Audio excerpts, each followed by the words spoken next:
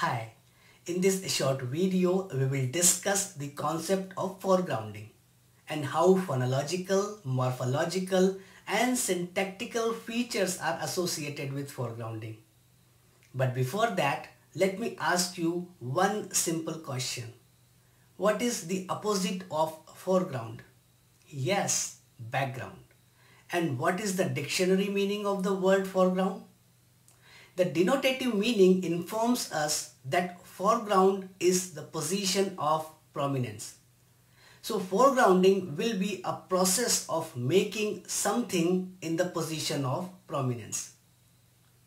Mukařovský employed this concept to literature and made it a technique within literary device. Mukařovský posits that literature is a process of strange making. So what is this strange making process? Consider this example. Instead of saying, "Where are you lost?" if you say, "Why are you looking like an envelope without address?" This is foregrounding. And authors create defamiliarization in Sloviskian sense and dislocation by employing phonological, morphological and syntactic features.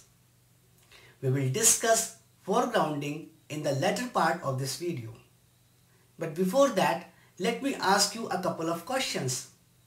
Have you ever watched fashion TV? What is your experience?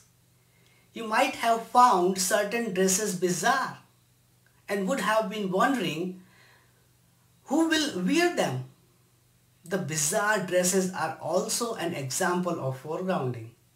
Falls under the grammar of fashion. Let me give you another example. Imagine you are in love with a person. So what metaphors or similes you will use? You might compare your love with rose, moon, life, prince, princess, so on and so forth. But what Shakespeare did when he wrote, "Shall I compare thee to a summer's day?" Yes, comparing his love to a summer's day. Obviously not an Indian summer. And what Marvel did when he wrote, "My vegetable love should grow."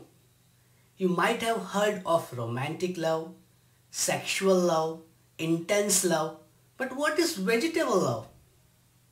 Shakespeare and Marvel had employed the literary technique known as foregrounding. M.A.K. Halliday writes that foregrounding is a phenomenon of linguistic highlighting.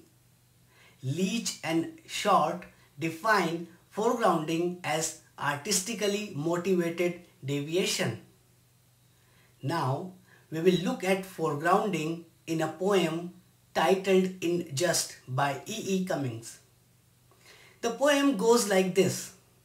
In just spring, when the world is mud luscious, the little lame balloon man whistles far and wee, and Eddie and Bill come running from marbles and piracies, and it is spring.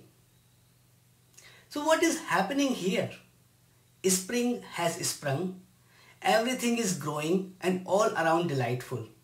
The kids, Eddie and Bill, jump for joy when the man selling balloons start to whistle. The kiddies forget their game and come running to him.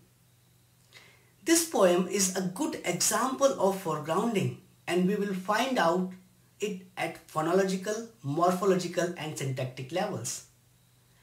At phonological level, we find alliteration. Mud luscious, the little lame balloon man. The lateral consonant la is repeated many times. At lexical level, many new words are coined. By the way, coining new words is known as neologism. Mud luscious.